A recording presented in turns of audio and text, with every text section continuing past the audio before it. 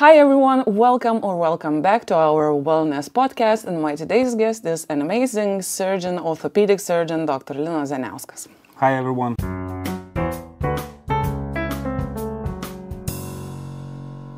So tell our viewers just a little bit information about yourself. So, as again you heard, my name is Linas. I'm from Lithuania, lived here, was born here, and hope to end here.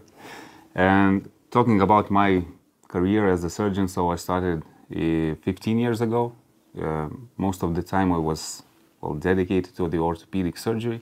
For the last 7 years, I exclusively am interested in total hip and knee replacement, not only primary, but also revision hip replacement and knee.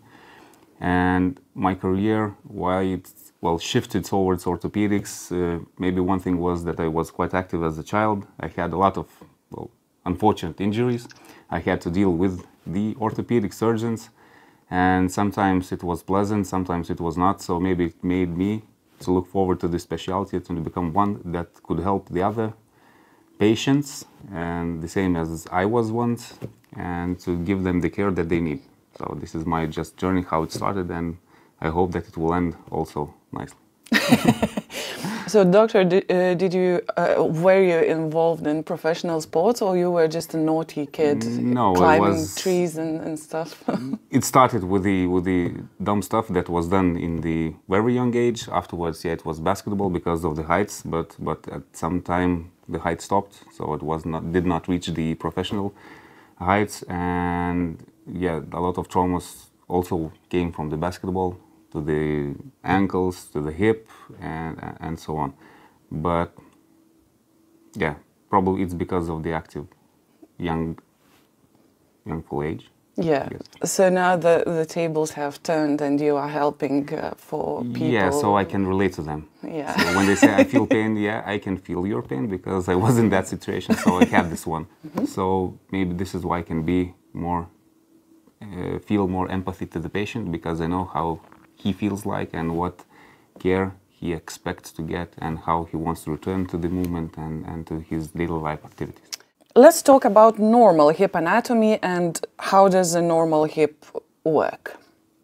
Yeah, normal hip works like it's a ball in a socket joint. Mm-hmm. So we have two parts. Unfortunately, I can show just one. It's the pelvis part that has the acetabulum inside.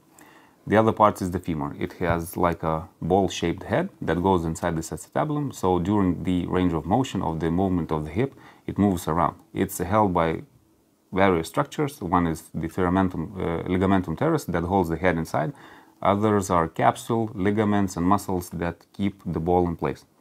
So in native joint, it's hard to dislocate the hip itself, which can happen after the surgery when we talk about the complications. But again, usually it happens after some trauma or something else.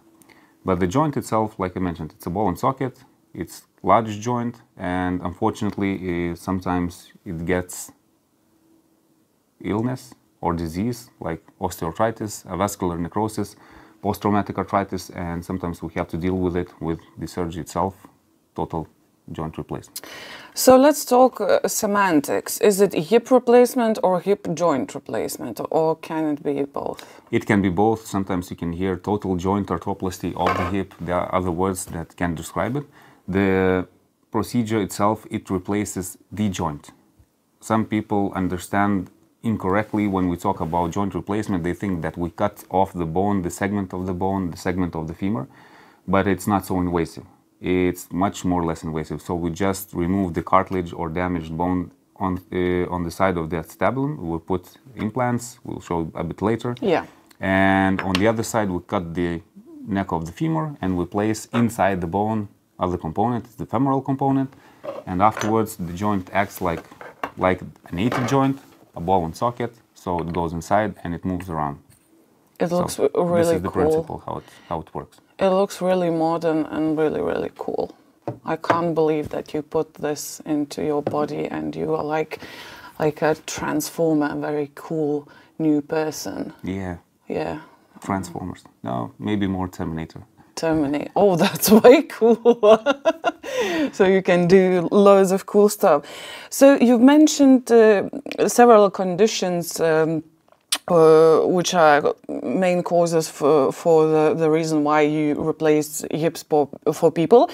Can we go one by one and just introduce them to our patients? So one by one. So osteoarthritis, what is the mechanism? Yeah, this is the degenerative joint disease. It means it usually comes after some time of illness, and it affects elderly people.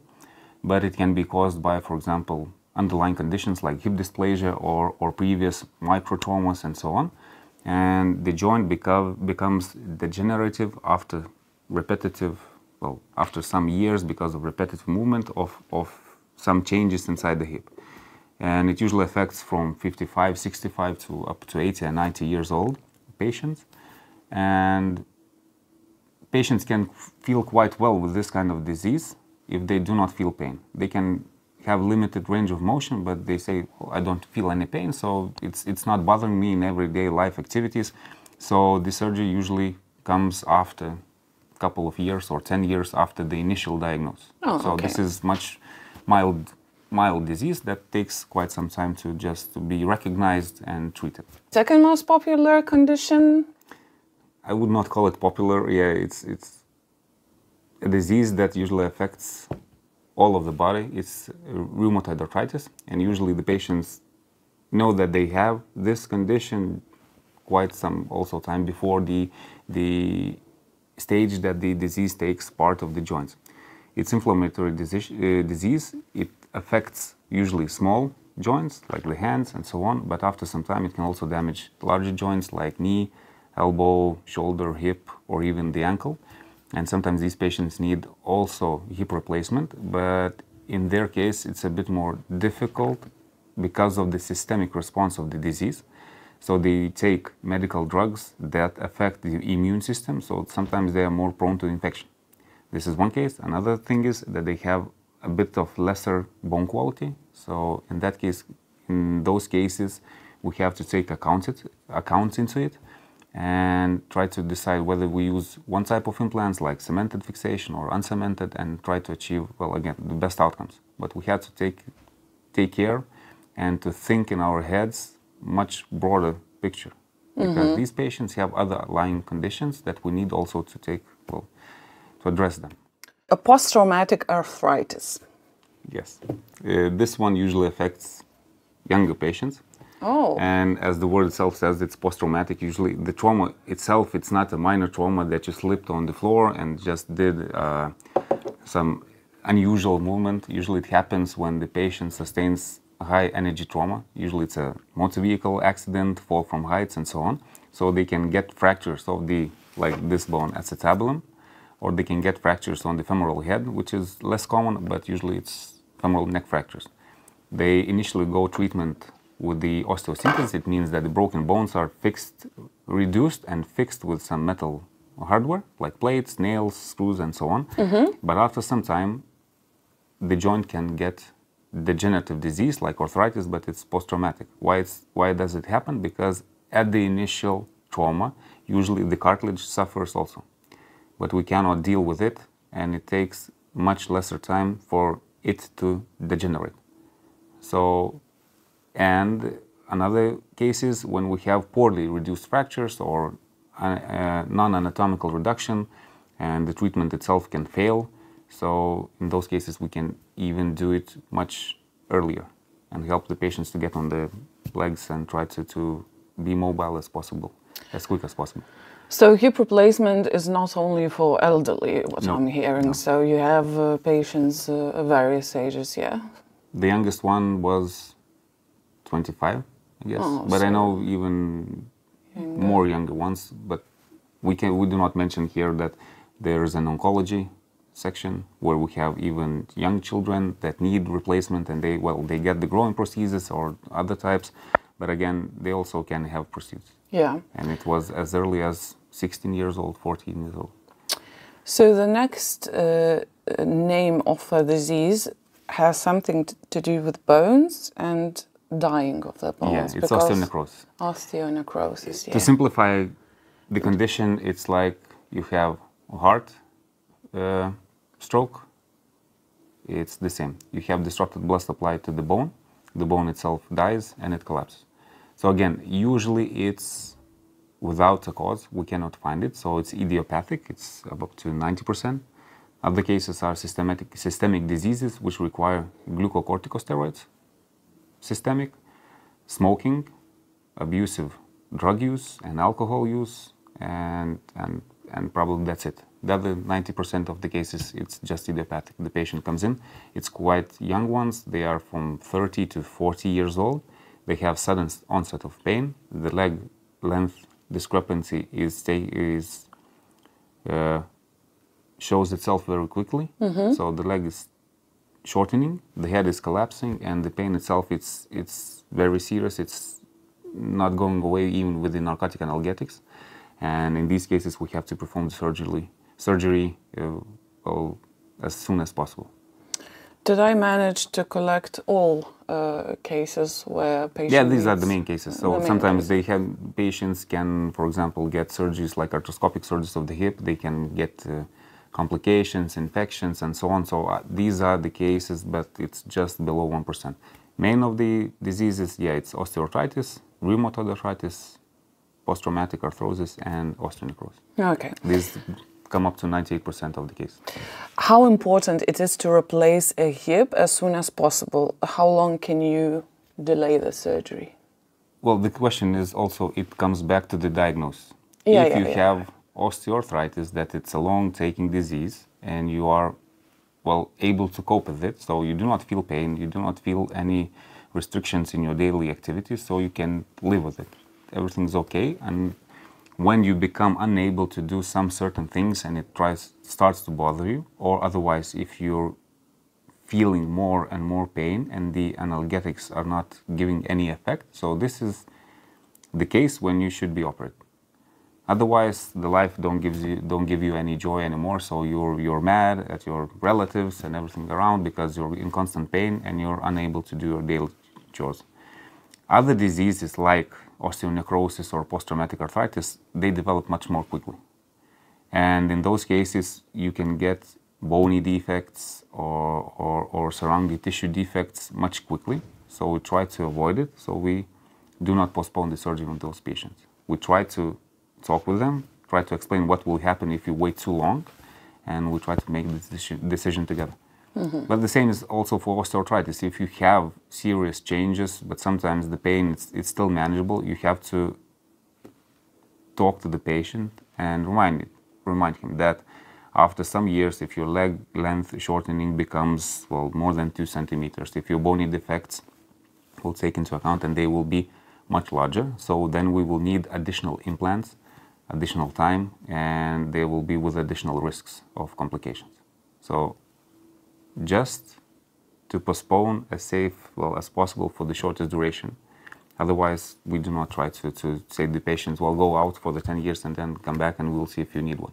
What kind of preparation is needed for hip replacement surgery in terms of medications, testing, moving furniture at home? Because when you are back at home, maybe you have to keep in mind that you will have to make some adjustments, losing weight, time of work. Just walk us through the process of preparation. Okay, and sorry, doctor, keep in mind that I'm talking only about our foreign patients, not about our Lithuanian. Okay, so the first thing is the medication. Usually the medication that you take, it's okay, you have to continue it because it's the underlying conditions that you have to keep managing. The only case is when you use blood thinners, anticoagulants. So depending on which type do you use, sometimes we have to discontinue them for 2 days up to 5 days. Well, it's depending on the medication and why it's prescribed for. But again, usually 2 days. After that, we continue them and everything is okay. Other medications, except those that are used for rheumatoid arthritis, so they are different, and we have to check if it's safe to continue them or we have to stop them because of the increased risk of infection. So, but again, it's individual. But doctor, who is responsible for managing this medication situation? So the person comes to, I don't know, his general practitioner. He says that you need a consult with ortho, then a surgery. So who's the one to explain how this works? So general practitioner would not do it. It's the main thing is that the GP would give the information to the clinic or to the surgeon. Okay. And not to forget that this disease and those medications are, well, relevant. So this is the main thing. Afterwards, we will see, we will ask, and there's a questionnaire that you fill out. And if we see if there's a question marks, so we take a closer look at it and we solve. Okay. So this is about medication. Blood tests, usually there's routine blood tests, whole blood count, complete blood count, some biochemics, biochemic testing, and for the blood thinning. So these are the mains. Electrocardiogram or ECG, it's also all mandatory. So it's done like a week prior to the surgery? Up to 10 days. Up to 10 days. Yeah, usually we say it's 10 days before or it's the same day that you come in. But again, if you do not have any underlying serious diseases, usually blood and other tests are good. So it can be taken even, well, 2 to 3 days before the surgery. Okay. Another important thing, these are the x-rays. For example, if we have x-rays before the surgery, so we can plan it. So if the patient comes without an x-rays, of course, we do them here. We try to, well, to standardize it and to plan the surgery.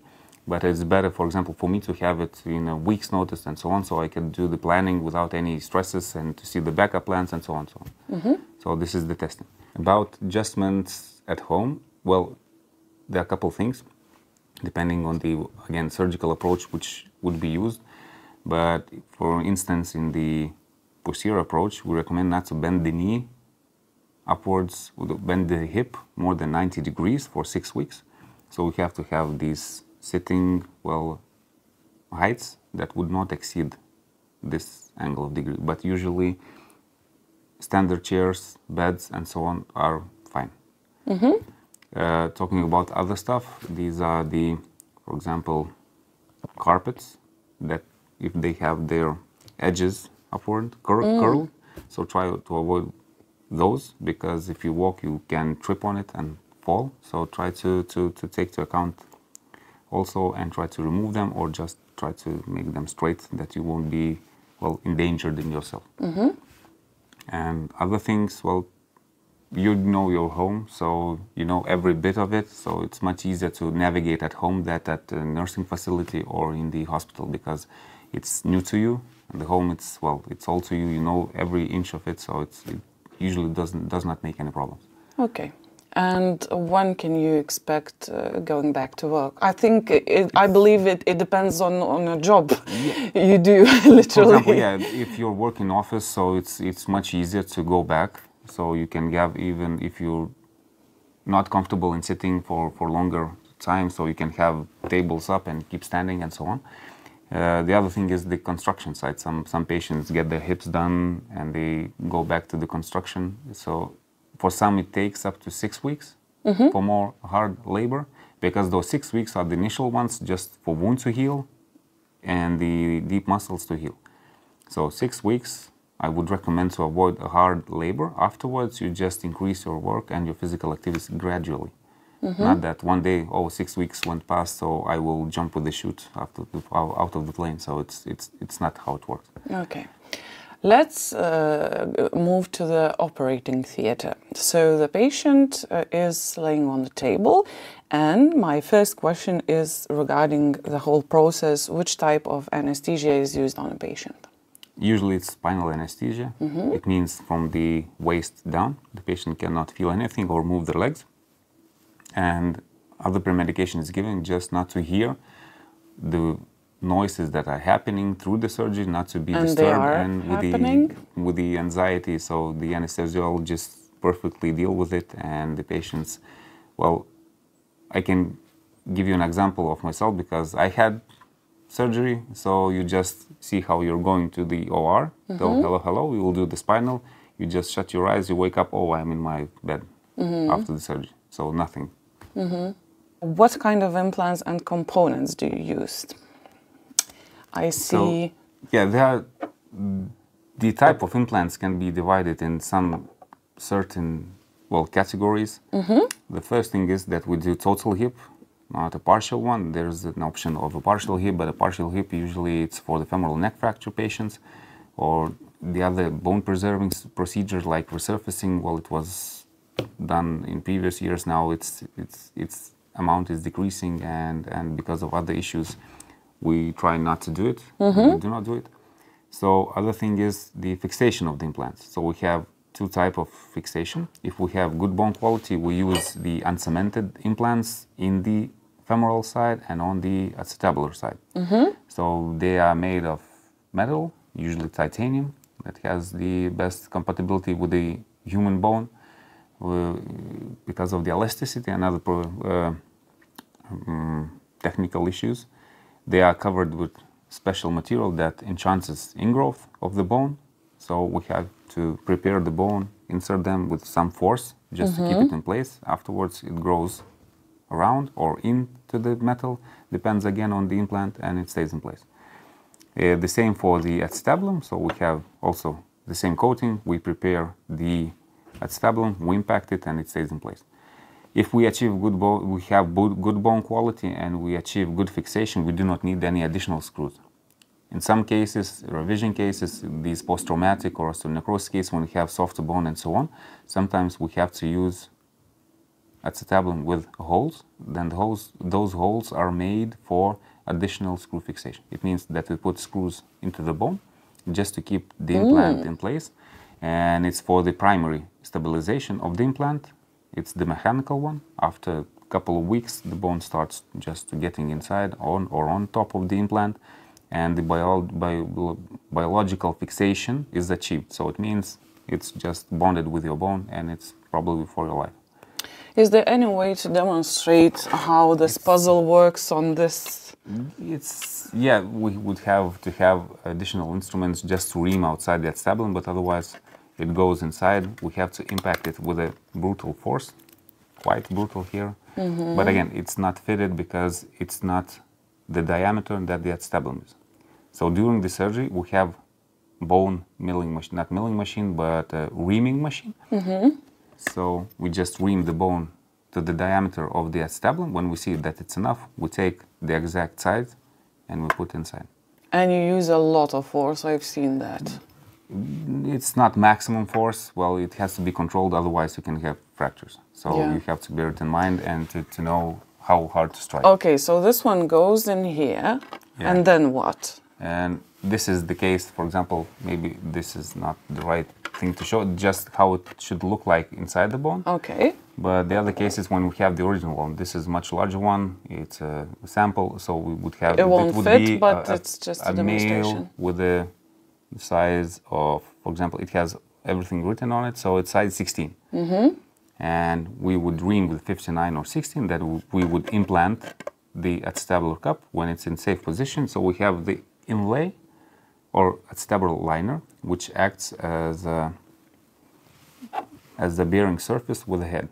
So this is the case. So afterwards, we put a femoral stem inside the femur. We take the head, we impact it on the femoral side. So we have one part, this is the femur, and we have the acetabulum. So we achieve reduction of the joint, and that's it. So the muscles and capsule is holding everything together. The joint can move up to 155 degrees of motion, so it's substantial amount, and it's quite enough. Sometimes we have additional features on the acetabular side, like this roof, for example, when we use it in the posterior approach, so it helps us to diminish or reduce the dislocation rate up to zero, less than zero. So it's comparable to other approaches like anterior, that everyone says that it's the best because of the dislocations, but otherwise, when you do the surgery correctly, the risk of complications, it's the same depending on the approach. So we have this movement. And other cases when we have poor bone quality, but it's, well, usually in the elderly patients or the rheumatoid arthritis patients, so we have these polished stems that we use, and we filled the canal of the femur with the cement, and afterwards we put inside the stem and wait for the cement to cure, and it usually takes up to 10 to 12 minutes. Is this a literal concrete cement? Yeah. No, it's like the same, quite the same that are used in the teeth. Oh, this kind of cement. Yeah, no, it has antibiotics in it and so on. So sometimes we can play with the stem position and so on. It's again, it's not inferior fixation, but it's a better choice for some patients. Oh, okay. So we also use sometimes, and we have extreme cases. Sometimes it's better to use even cemented than the uncemented. So it's not mandatory, but again, we take into account the patient, his disease, his all status, and then we decide what to do. And the last call is during the surgery. If we see if everything's not how it's supposed to be, so we switch and we do the best for the patient. How long does the surgery take? Well, with the preparation, with the anesthesia and so on, it takes about 2 hours.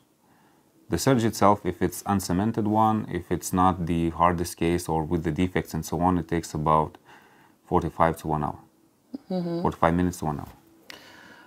How does things look first 24 hours after the surgery for the patient in terms of feeling and everything, pain? And first 4 hours, it's just the spinal just stays in place, so you do not feel any pain, you do not move your legs. You can be a bit dizzy because of the pre-medication.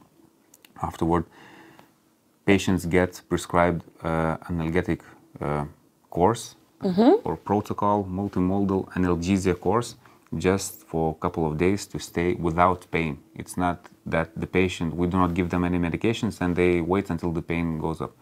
This is not our goal. Our goal is to keep the patient under the pain threshold that he would be able to move quite early and quite comfortable. So because a physio, like 6 hours after the surgery, the physio comes and, hello? When the spinal wears off, so nice to meet you, stand up. Can you imagine? You're literally laying in your bed after the surgery and the physio is like, let's test drive your new hip. Is that safe, doctor? Yeah, it's safe because, like I mentioned, the hip itself, well, all the muscles all around hold it together.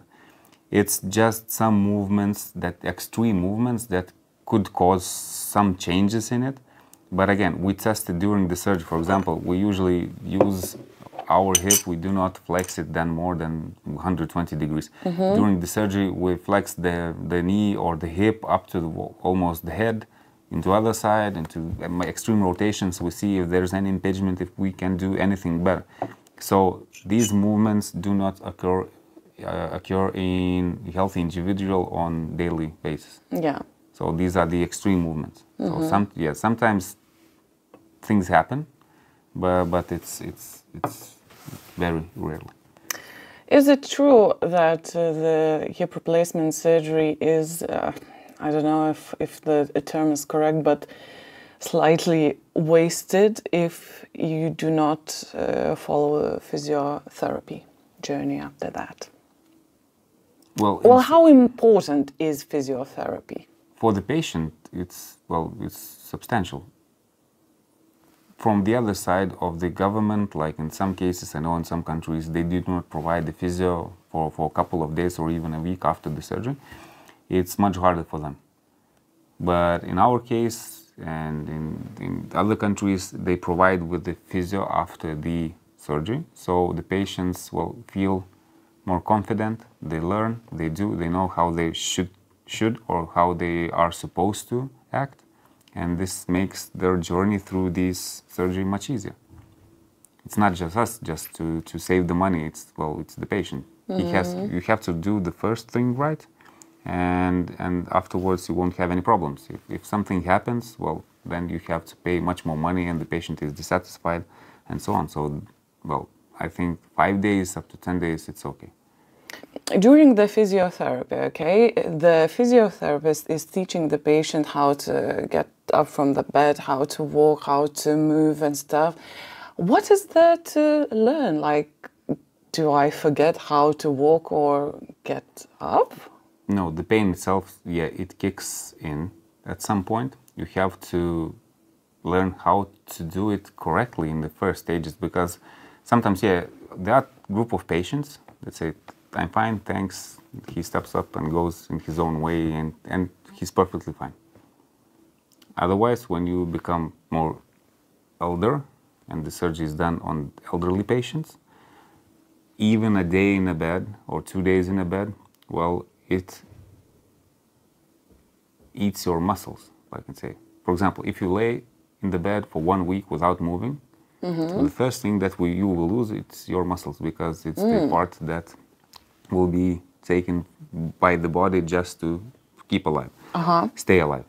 So it's important to go and to make the patient move as early as possible. And sometimes in more elderly patients, or maybe obese patients and so on, they will not have such motivation as a younger one, because they need to get back on their feet to jobs and so on. This is one case. Another thing is that they are maybe not able to do on their own because of the surgery itself, because there's a cut inside your body, it's a skin, the hip was dislocated, cutted, the knee was also bent, and they feel some pain elsewhere. So they need to learn how to stay relaxed, not tightened all the way, because it also increases the pain, how to move around, how to do everything right. Because also, elderly patients after the surgery, they can sometimes get with the delirium a bit. It's conscious status, that they are not aware of where they are, why they are there, and so on.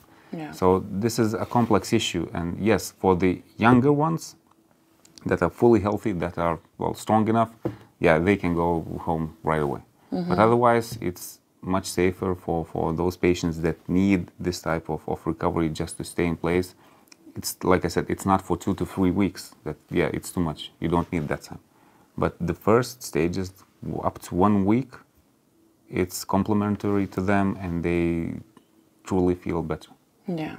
I know that, well, your elderly patients, I'm talking about last 3, I did interviews with Margaret, Candy, and also Clara. They were in a severe pain. Before. And, yeah, before. Before, yeah. Yeah. And after the surgery, they are saying the same day the pain is off. Yeah, this is the difference again when we have the patients that have waited for a substantial amount of time with the debilitating pain. Nothing's helping. They have their condition, well, far beyond that should have been solved before. So they are in serious pain, and you just take away the cause. So that's it. So the incision pain itself and the surgery pain itself, it's not comparable to that pain that they had before. So it's oh, okay, it's not the pain, it's just itching, I just want to scratch my buttocks, and that's it. For other patients, when they have other diseases like for example, rheumatoid arthritis or post-traumatic arthritis, well, when sometimes they're doing quite fine, and you do the surgery that requires quite a dissection because, for example, material removal after the trauma that was synthesized and so on, to some extent that the surgery becomes itself more invasive. So sometimes they can feel their pain a bit more on the higher level and for the longer periods. So, and other cases that every patient is different. Some patients do not feel anything at all. Some patients still feel pain for a couple of weeks. But the main thing is that the pain, well, again, from experience, the pain is worst on the second post-operative day, if it is, and afterwards it decreases. Because the first day is the analgesia that we give also during the surgery inside the joint. So the first day, the first post-op day, they are great, they're doing fine, they're walking, everything's good. The second day, I don't feel so good because the pain is kicking in, but you just try to remind that, well, it's okay, we give you more meds, just try to see how you're dealing with it. And when you go day after day, you're just asking, how's your pain now? Oh, it's still pain. Well, how do you compare it with yesterday? Oh, it's much better, much better. And every day it has to decrease. So this is the main thing. Actually, it's a bit emotional and a bit beautiful, especially for me, because I'm often sit with these patients and doing an interview, you know, for Wellness Travels. So I get to hear the full story of their disease and this and that. And every time I ask these lovely elderly ladies, so what do you think about the surgeon? They are pain-free for, I don't know, after like 3 years of excruciating pain. And the pain was always there with them. It's not like the pain is with you when you are only moving. They're laying on their bed and stuff. So they're like, oh, the surgeon is very handsome. And yeah, because you know what? After, you know, being finally free from the pain, you start noticing colors, handsome men, the surroundings, everything, because the life is completely new and you forget about. Yeah, because like I mentioned, well, the patient has it always. It's the problem when he has or she has it, the pain at night. This is when it comes even more bothering. You cannot do daily activities and you cannot get any sleep. You wake up and, oh damn, again, my hip, my knee, and so on. So they get frustrated very quickly, and when you take it away, this is, well, it's amazing. So how are you doing? I'm doing fine. How are you doing? How are you doing? How are you doing? Yeah, and they do not see, you know, your years of medical training and this and that, but you give the most important thing. But the question is, well, not the question. The situation is that they, well, give the confidence to you and they believe in you and they come here just, well, they're desperate.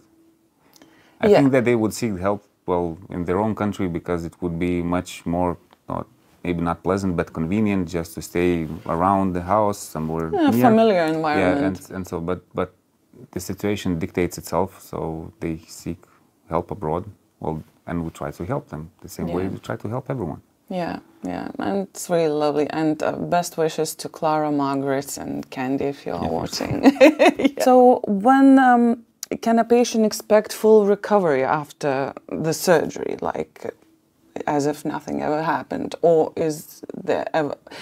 No, maybe the term itself is incorrect. Well, the main goal is to come back to your life that you had before. It does not mean that if we change your hip, that you will start, I don't know, running marathons and so on.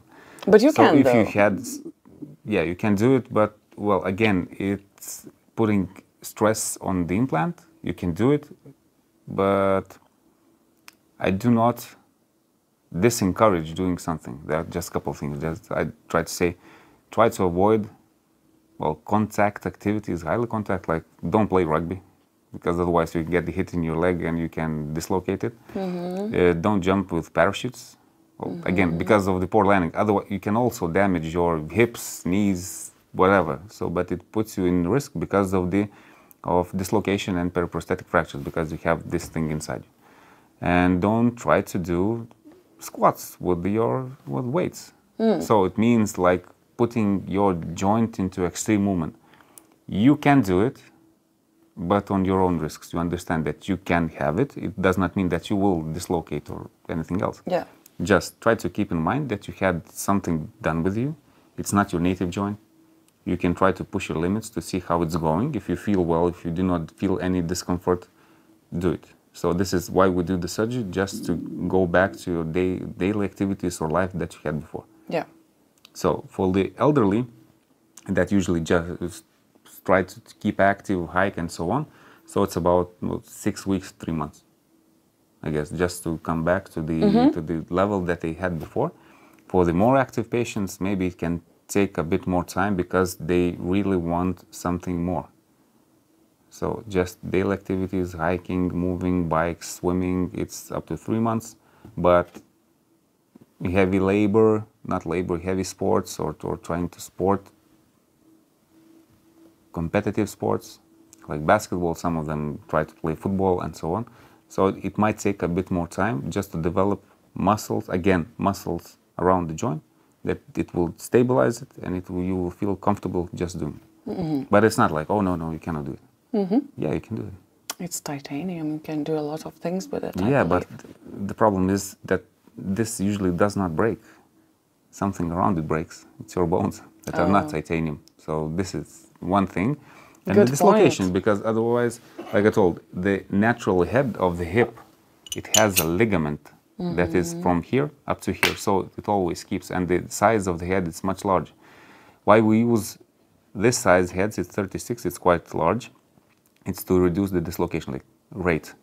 As smaller you get, the more chance of dislocating. So as large as possible, we put it inside, but we do not have the ligament, so we can move it. So this is why you need 6 weeks, all the muscles, all the ligaments, and the capsule to heal around it. Afterwards, you can do those activities and that range of motion. How different is the whole path for a patient and the story if you need both your hips being replaced? Can you do this at the same time? Yeah, it's sometimes it can be done, but again, you have to have the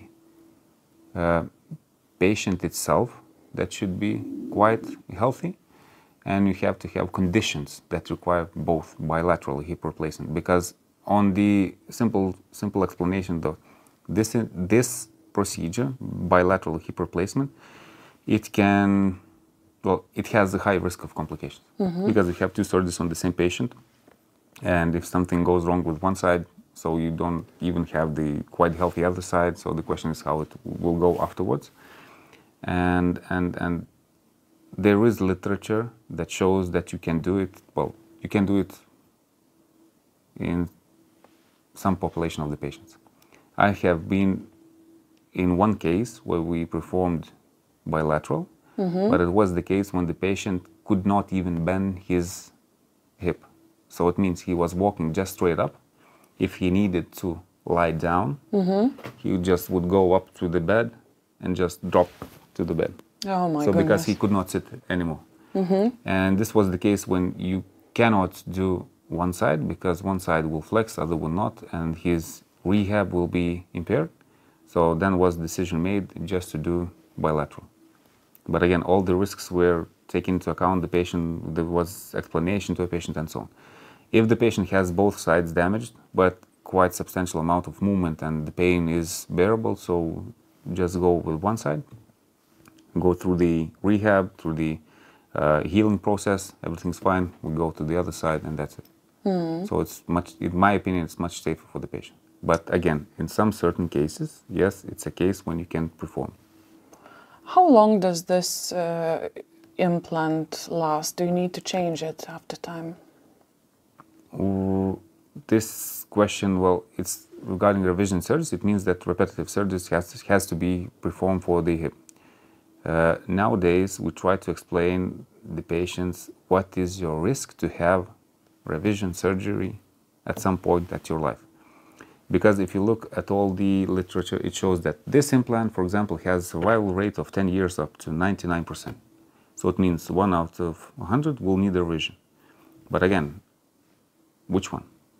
So no one knows. These implants themselves, they last a lot of time. When we talk about implant-related things, so we can have such complications as dislocation, loosening, or osteolysis, and maybe fracture of implant, but it's very rare. The other complications can be such as infection, which is much more, well, it's difficult to manage it and so on, but it's not really related to the implant itself. It's because of the patient, the surgical technique and so on. So, revision rate, quite low. But the patient, for example, when the patient comes in 50 years old and 85 years old, so they have different revision risks. The one that is 50, well, again, depends if you're male or female. If you're a male in your 50s, your risk of revision through your lifetime, you don't need to live 100 years or 150, through your lifetime would be about 30%. So, substantial amount. But if your surgery is performed at 65, you will only have 15% revision probability. It does not mean that you will have your hip revised, it's just probability. Yeah. So, and for females, it's a lesser, well, percentage. because of their work that they're doing, more sedentary life and so on. The males, well, they do stupid stuff. So they tend to do. They tend to do it, and well, sometimes bad things happen with the hips. Yeah. Dr. Linas, would you like to add something before the ending of our podcast, or did we cover everything? Well, not everything, it's impossible, but... You cannot cover anything because we can touch on the approaches, on the implants itself. We can, for example, if there would be another orthopedic setting, you can argue till death and, well, nothing will be clear and so on. Yeah. So this is one thing. The simple thing is, if you have a condition that requires hip replacement, again, try not to delay it as much as possible. Just you can delay it as comfortable as you are. That's it. If you feel that you're not living up to your expectations of daily life, that's it. You have to have your surgery done. This is one thing. And the other thing, don't be afraid.